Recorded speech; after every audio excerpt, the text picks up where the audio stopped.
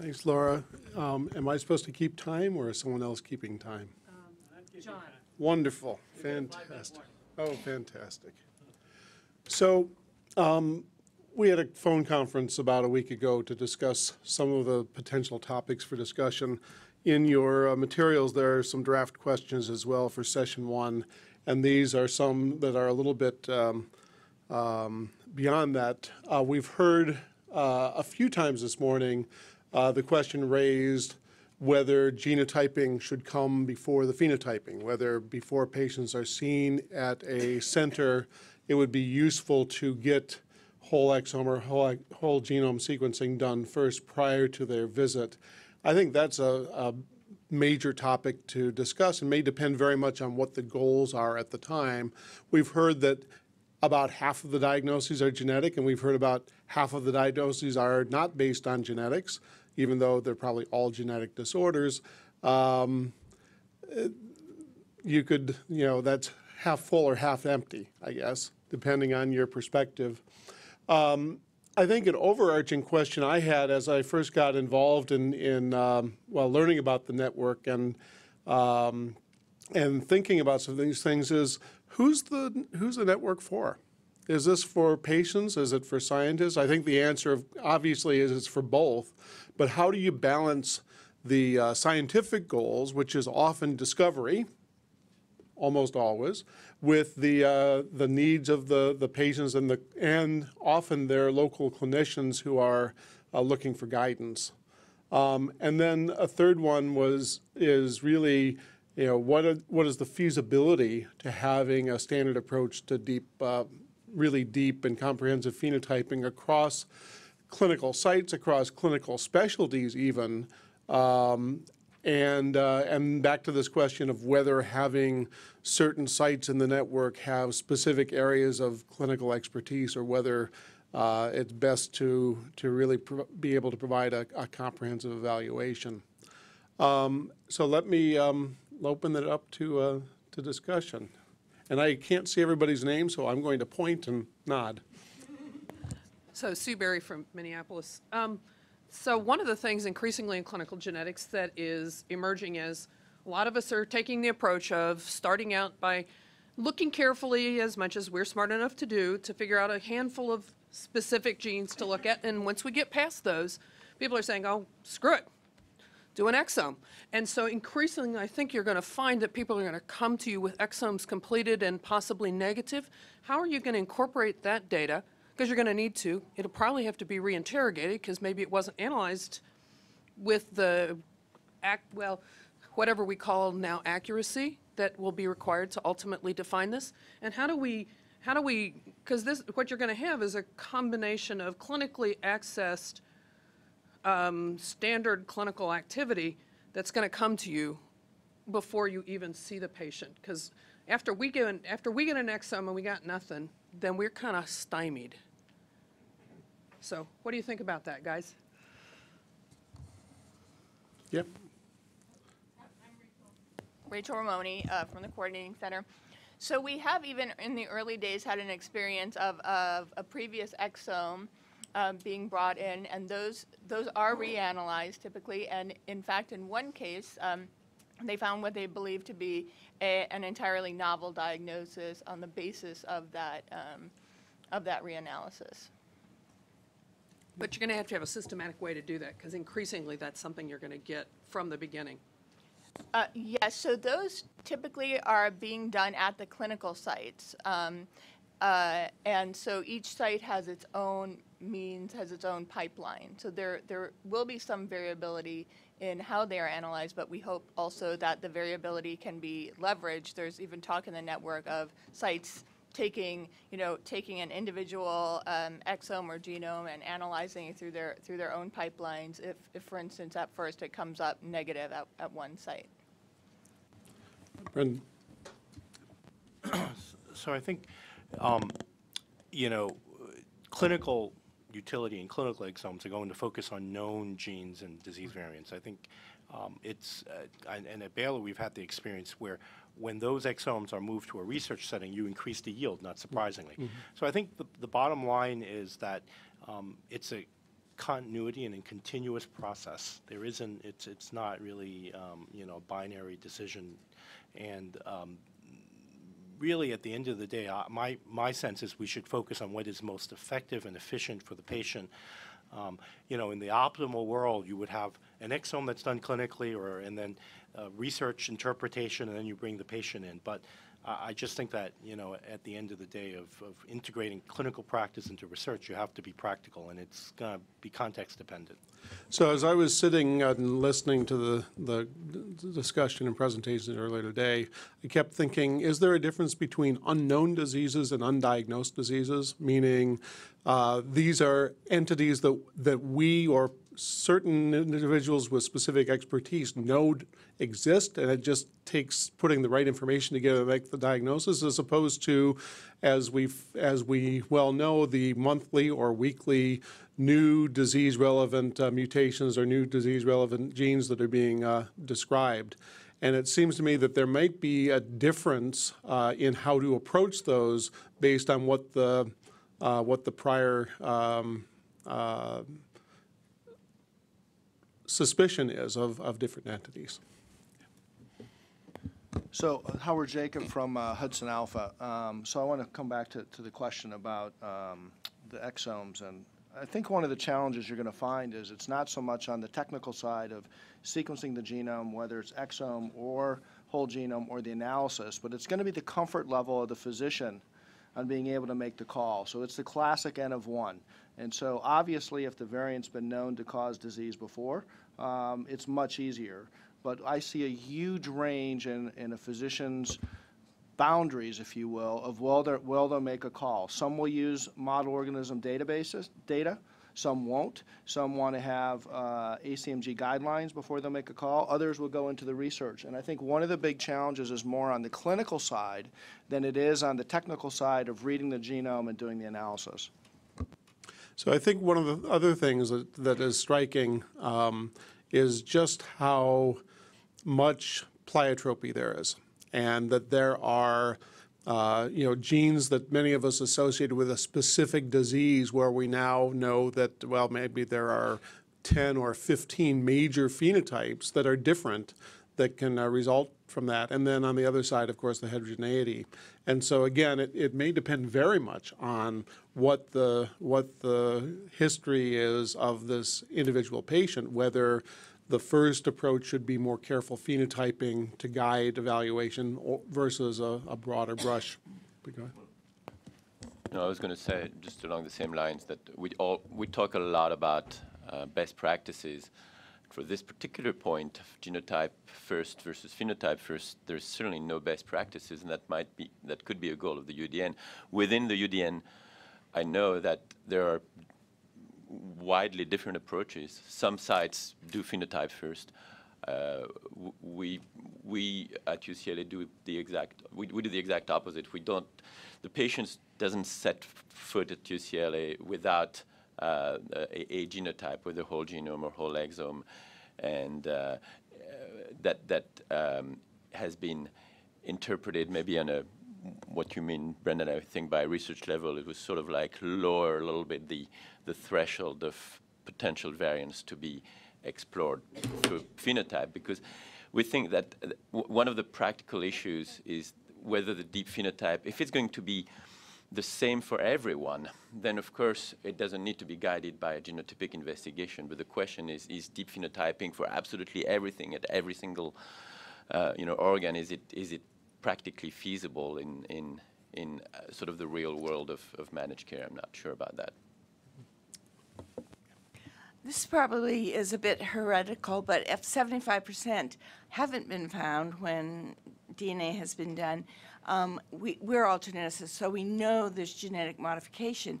But my question really is aimed at, there must be other things like exposures to toxins, the natural history, something happened in childhood that is actually what's going on, travel so that you were exposed to bugs. And my question is really how much of that kind of data is part of the standard workup, so that if somebody had grown up in Africa, you would know it, and that would be directing you to think about their genetic interaction when in the African either environment or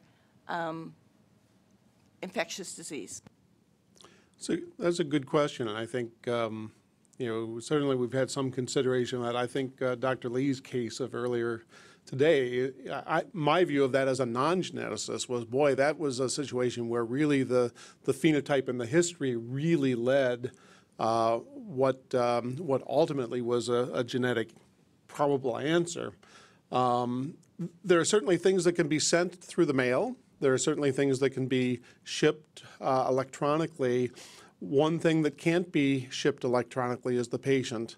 And there are some things, so as a neurologist, I know there are certain things that can be done as physiologic measures that maybe only one or two places in the country have the expertise to do it, but can be the essential diagnostic test to make a diagnosis or to help interpret genetic testing. So that's the thing that you really can't do is the physiology. So I'm suggesting, though, there will be pieces in the history.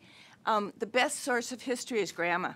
And my guess is grandma doesn't come very often. But grandma remembers that something or other happened. And I think as we move forward, we're going to be really wishing we had more early childhood information or exposures that was a really dirty plant in the, whatever. There is a, I was going to say, there is a detailed exposure questionnaire as part of the network. So. Two questions now. One is that as people will come with genomes, sometimes they have what looks like it could be a causative variant, but the clinician is really not in a position to explore that further. Is that the kind of case that might well be almost a shortcut to directing information about learning about that case? And then the second question is, how does the network propose to think about epigenetic variants that will impact phenotype? Anyone want to take a stab at addressing those? Well, I can talk about the first case. We have seen cases where the diagnosis was already made, but the referring physician didn't sort of accept that diagnosis because, as you said, there's pleiotropy. So specifically, a really good gene variant was found and was reported as a variant of unknown significance because even though it was deleterious, it was didn't fit into the clinical phenotype. And it turns out that all the clinical phenotypes associated with that gene were loss of function, and this was a gain of function, or at least, we're pretty sure of that. So that'll happen a lot of times, and I think those are suitable candidates for us to pursue because we really can't expect referring physicians around the country to know about those research aspects of it or the variability or the potential pleiotropy because it hasn't been defined yet. But as far as the epigenetic stuff, someone else can take that. Where do the UDP patients come from? Are most of them within a convenient drive to a tertiary or research medical center, or do most of them come from more rural areas or outlying areas? So they come from all over the world, but actually, if they're in a rural area, they're less likely to have had a tertiary care workup, which is required for us to accept the patient, having eliminated all the other stuff. I would say about a third to maybe even a half of our patients have been to one of the major medical centers, such as the Mayo Clinic or Hopkins or Cleveland Clinic or Harvard or Stanford or, one of those Baylor places, type places. Actually, probably a half, maybe even 2/3. Other comments or discussion? Yes. Good way of tapping into that population for the future, the population that hasn't been assessed at this point. So there has to be another pathway created to give patients the access. Sure. Whose responsibility is that? Government? Well, okay, so I'm hired by the government. Wendy? If what she's sort of talking about is the justice issue, and this is, there's two elements to this. One of them is the science, which is incredible, but the other one is access to care, which is obviously skewed in this setting. If only half of the diagnoses are coming from genetics, what are the other half coming from? And do you have a way of knowing which ones are going to be which, so you know who to genotype first and then bring in versus, do the whole workup? I just have to say that half of the diagnoses are not made from genetics. It's much more than that. What I said was that half of our diagnoses are made without using next-generation sequencing. Okay. So a lot of these are like commercial stuff or get an enzyme assay or things of that sort. But I think that probably 90% of our cases are known to be genetic. And as you said, perhaps 100% of all cases are genetic. I suppose some trauma is not, but nonetheless. I mean, it seems to me if it's 90% plus that are genetic, why wouldn't you get the genetics first and to lead your phenotype? And if I might answer, the reason is that some of our patients who come to us at the NIH, we don't get any genetics on because they don't have objective findings. We sometimes make mistakes like that. Not very often anymore, or sometimes we can look at the patient and do a phenotype and phenotypic analysis and make the diagnosis without any genetics at all.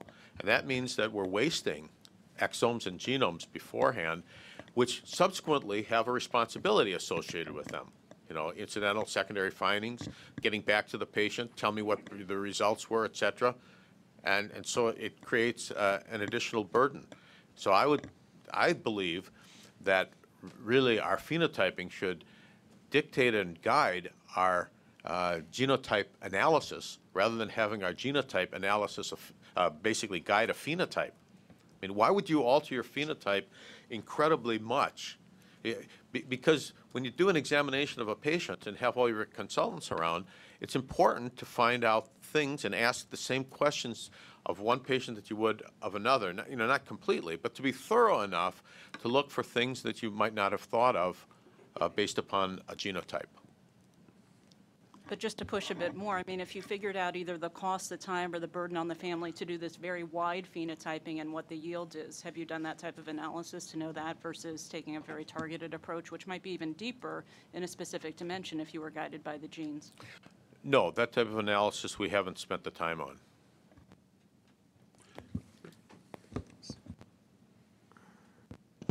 I would just follow up on the last comment, though. I think in terms of the long-term goals and the data generated by the UDN, identifying a gene before a patient's seen is very satisfying from the standpoint of the family. You don't have to travel, et cetera. But in terms of generating deep phenotype data and linking that to genetic data, linking that to other data, and expanding the ongoing development of the bioinformatic tools for future, you lose that if you don't do the process.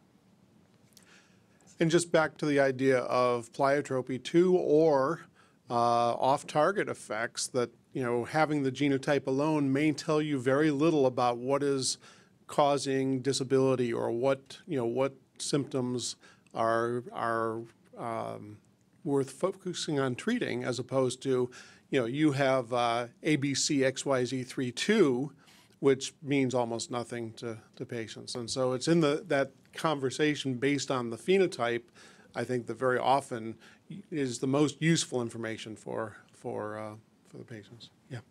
So I'm going to take a stab at your question about epigenetics. Okay. I definitely believe that, I think whether there's data or not, we all believe that epigenetics will explain a component of the missing heritability that we see. And I think that the UDN is a perfect venue to begin to explore this from terms of clinical application, because you have deep phenotyping information, we have deep genomic information. And so, I mean, for example, I mentioned we were doing RNA-seq. Part of the reason for that is, to ask the question globally in blood, do you see evidence of altered expression in the transcriptome, which you could relate back to not just a primary genomic defect if you had a gene candidate that was expressed, but really also, in fact, an epigenetic alteration if you didn't have a structural or, a mutation. So I do think this is exactly a question that we need to be tackling in the future, because that's the next stage of clinical diagnosis. Time for one more, yep. So I wanted to get back at the earlier question about diversity in UDN. And so, so one way to do that, I think, and what the model we are trying to follow in Tennessee is actually provide phone-directed consultation. So because of the way we have advertised UDN services in Tennessee, we will occasionally get physicians calling us from rural communities who have a patient and they want to know, based on the presentation that patient may have or has, whether that patient is suitable for UDN. And we can give them a good idea about or advice about, hey, this is what you have to do. You're close to Memphis. Go to, and we have contacts. You can go and talk to this physician. And this is the pathway to starting a sort of baseline workup. So I think that is probably one of the ways that we can help a lot more patients. And the follow-up to that is that all sites, or the sites that are going to be doing this, they need to have a metric and record this, because I think this is an important point, that not only that UDN saw X number of patients in their site, but they actually helped guide through a physician or a subspecialist in another medical center care that actually helped that patient. Okay, so our time is up. Let me just take a couple minutes to summarize. I'll leave this up. I think certainly this issue of genotype first versus phenotyping first, probably there is no right answer. And I think depending on who's doing it, one approach may be more efficient than the other. But I think that is something for discussion going forward. I think that the main importance, I think, of having a network like this is to make sure that all of that information is captured, so that, as was mentioned, if you have a genotypic answer before you see the patient, that may minimize the amount of useful phenotypic information that is gotten. But certainly, other ideas, for future areas of emphasis, I do think certainly ways of looking at environmental, early life history elements and potential interactions will be important. And then the last question on the slide, I think, is still one that we didn't discuss very much, but one going forward. The question will be, should there be a reasonably, at least a kind of a minimum core